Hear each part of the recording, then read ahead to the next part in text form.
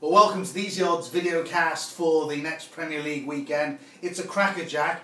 And lo and behold, there's an extra person in the room. It's a very warm welcome back to Tom the Power Powell, who's been doing his Vasco da Gama routine, circumnavigating the world. How are you, Tom?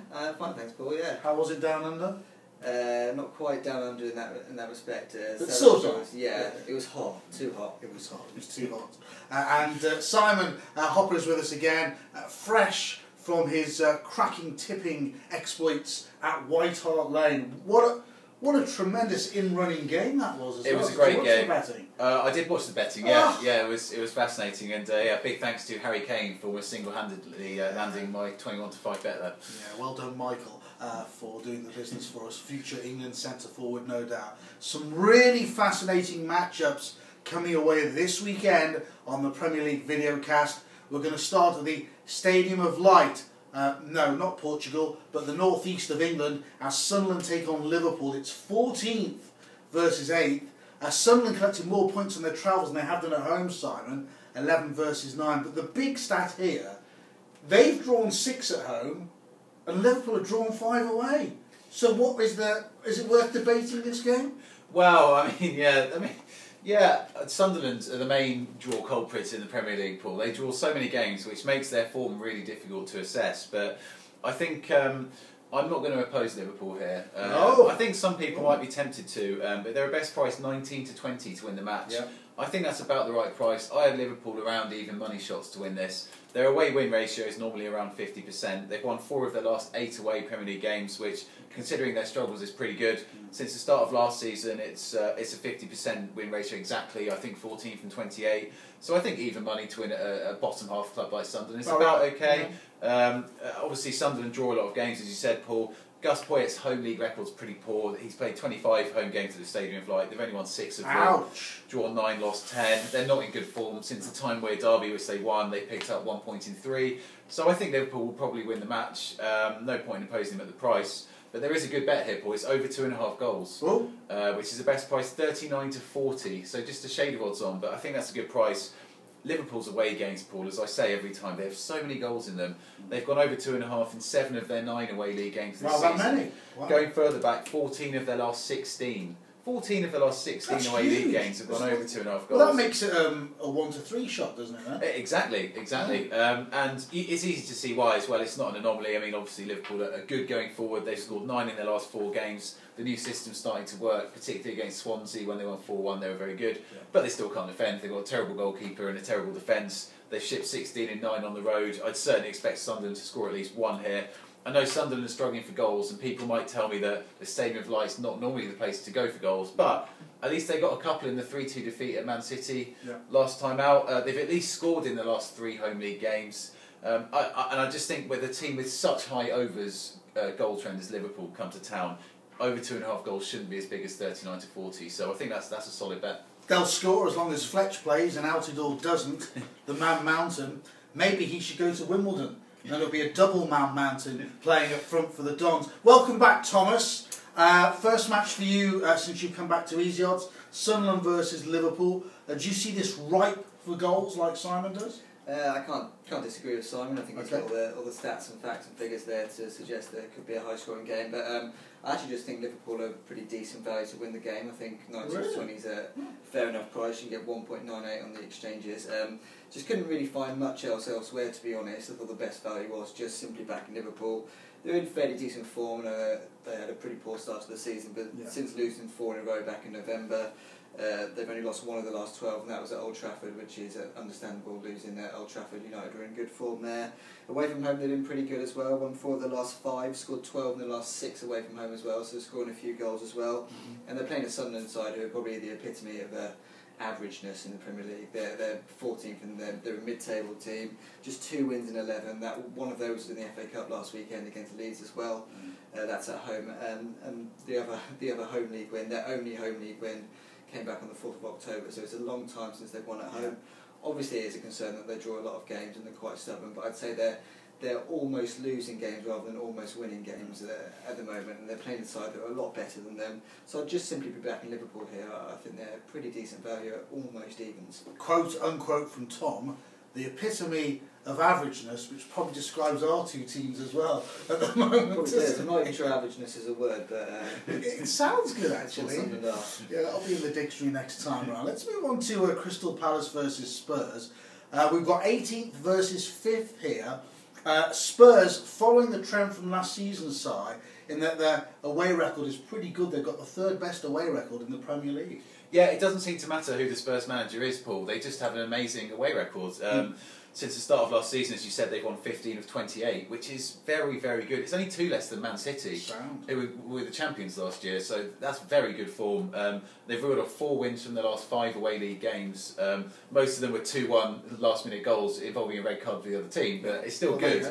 And obviously, they're coming off the back of the 5-3 win over Chelsea, which was sensational. So Tottenham are 6-5 to win the match. Again, I think that's about right. I had them about evens. I don't think it's enough value to advise a bet. Okay. I expect them to win the match. I know Crystal Palace obviously have new manager syndrome with Alan Pardew coming in, but they've been all over the place at Selhurst Park. They're on a long winless run. I don't think Alan Pardew's the type of manager to turn it around straight away as well. I think 11-4 is about the right price on them. So I'm going to avoid the match odds, but there's a bet here I really like, Paul, and again, it's over 2.5 goals.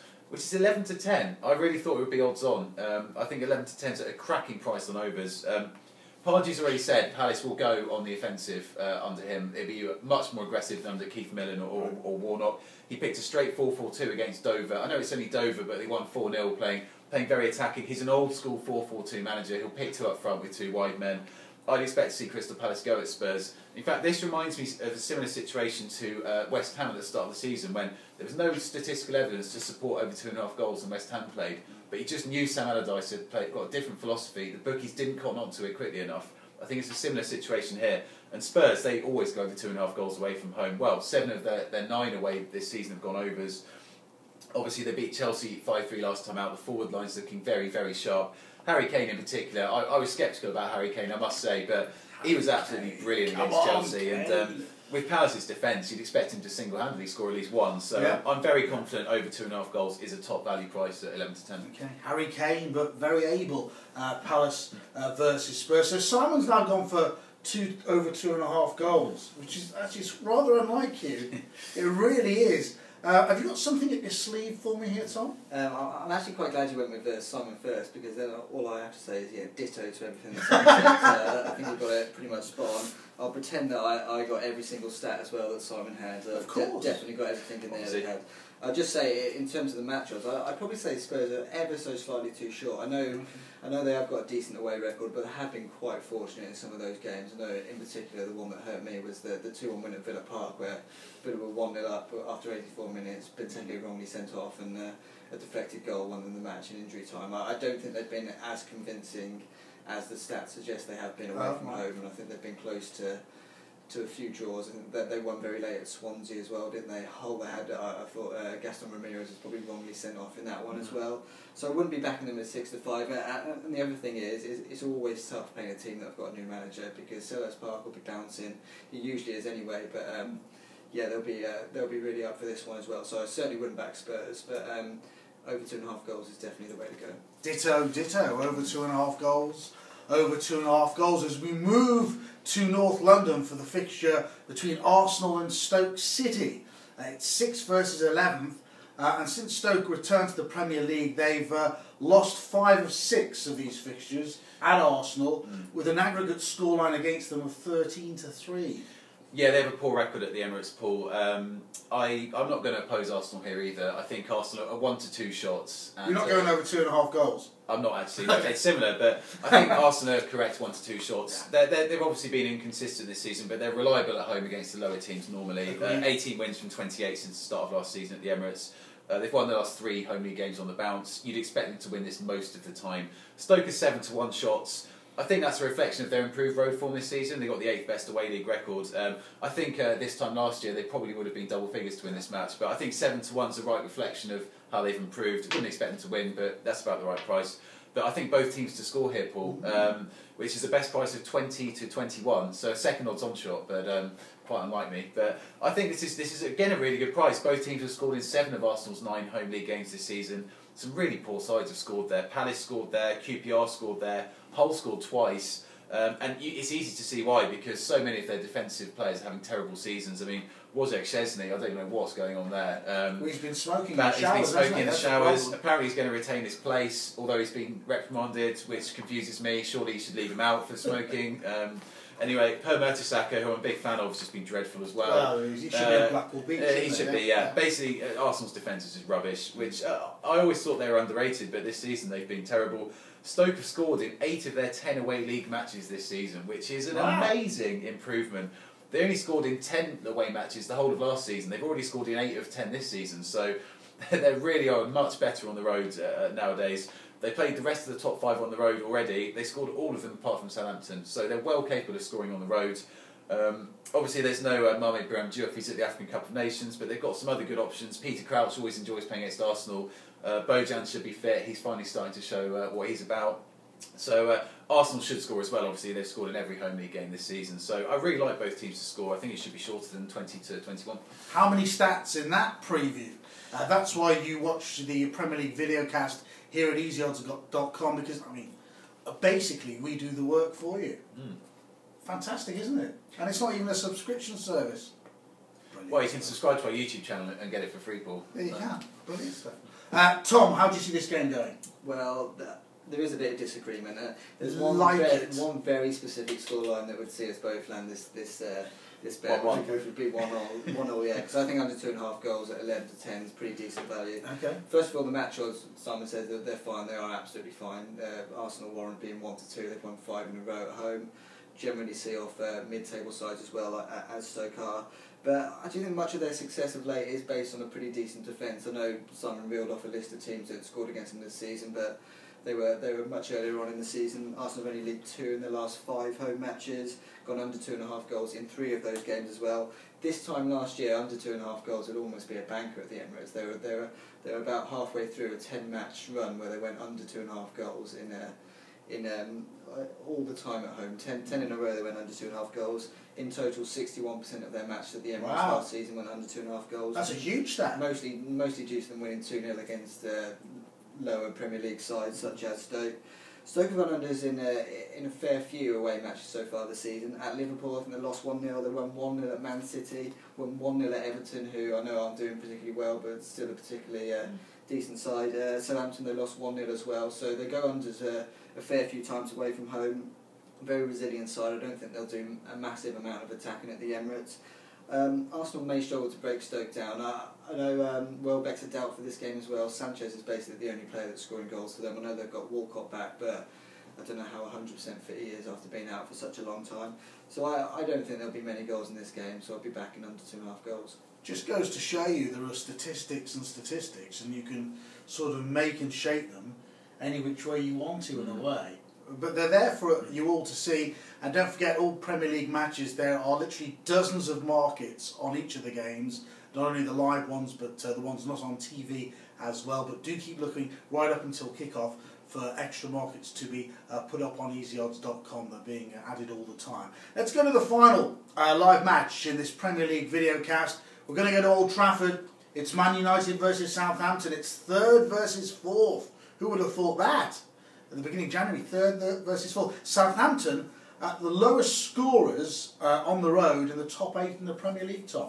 Well, I didn't know that, but and that's a bit of a blow for my best I've just blown your cover. I think United are a little bit too short for this game. I think when they played each other last month, Southampton would have been the team ahead of Man United, and they certainly weren't 4-5 to win that match. I agree. I know they didn't win the match, but they were very unfortunate not to. I think Man United had the lowest amount of shots on target that they've had in Premier League history for a long time. They had 2 shots, scored 2 goals, and were fortunate to win the game 2-1. But they're only 1 place and 1 point ahead of Southampton, so 4-5 looks way too short. I think you can get around even money on Southampton or draw in the double chance market, but as we like to do in the Asian handicap market, if you go Southampton plus a half, you'll get better value. They're 28 to 25, that particular selection. United have tailed off a little bit. I know they'd won something like 6 in a row back in December. They've only actually won one of their... they failed to win 3 of the last 4 matches. So they're not exactly in sparkling form going into this match. Southampton, at the same time as United were winning 6 in a row, they were losing 5 in a row back in December. They've turned things around quite a lot. They're unbeaten in the last 5 matches, which includes a draw against Chelsea, a win against Arsenal on New Year's Day, so they're in pretty decent form. They're missing Sadio Mane for this game. He's at the African Cup of Nations, which is a bit of a blow, but it means Shane Long comes into the side, and he's actually your favourite player. My favourite player. Come on, Longy. He's actually quite a good player to have in these kind of games. He's just going to You chase. can't be bigging up Shane Long now. He's running down the channels, chasing the ball. Not so much that. He's just going to chase Man United's to back four. I choose to play the Shane Long card whenever I want, and I think it's the time to play the Shane Long card. So I'll just be backing Southampton to avoid defeat here at best price 28 to 25. Okay, an odds against wager for you there, 28 to 25. And Simon, how do you view your beloved Manchester United at the moment? Everybody says they've turned a corner, but have they gone round to the other side yet? Because it's sort of mixed messages almost, isn't it? It is, yeah. I think results suggest they turned a corner, but performances certainly don't. You could say that United are very lucky to be third right now, and I would agree with that. However, their Old Trafford form is just starting to get pretty good. They're reeling off a few straight wins. I was very, very close to tipping Southampton to win this match, though, Paul. What price? They're 4-1 at the moment. I wanted 9-2, to be honest, and I'm very, very strict with my odds, Paul. And if I don't get the price I want, I don't get involved. So I think if you can get 9-2 on a Southampton win, I'd take it. But they're 4-1 at the moment, so I wouldn't do that. However, the bet for me, Paul, is over 2.5 goals again, and again it's odds against. It's 21 to 20. Okay. This is a bet that nearly always lands at home for United. 8 of their 10 home league games this season under Louis van Gaal have gone over 2.5 goals, including the last 4 at home. Van Gaal's got so many striking options now. It looks like Angel Di Maria's fit again, which is always a massive, adds an extra dimension to their attack. He scored a nice goal admittedly against Yeovil, but he looked like he was pretty sharp on his FA Cup comeback last time out. Saints obviously score less on the road, as you said, Paul, but they're starting to score more goals again now. 9 in their last 4 league games, including a 2-0 win over Arsenal last time out, which I thought was pretty decent, could have been by more. Obviously, Mane's out now, he's at the African Cup of Nations. In fact, he's injured now, isn't he? He's not even going there, but Koeman's got plenty of other options, as Tom mentioned, the Shane Long card. He's also brought in Elia, the Dutch winger on loan, who I always thought was a talented player. He's never quite fulfilled his potential, but I think Southampton could be the sort of club where he could play quite well. Could make his debut here. I'd watch out for him. I still think, despite Southampton's normally low goals away trends, over 2.5 goals is the bet at 21 to 20.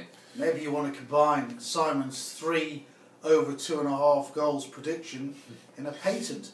3 singles, 3 doubles, and a treble. That'd be a nice bet to go in if the ball starts wrapping the back of the net. Let's move on to the best bets for this Premier League video cast. Thomas, TV or non-TV?